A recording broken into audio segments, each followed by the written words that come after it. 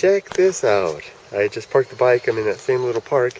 Climbed up these steps to just take a peek up this little trail, see what's up there, and I found something nice.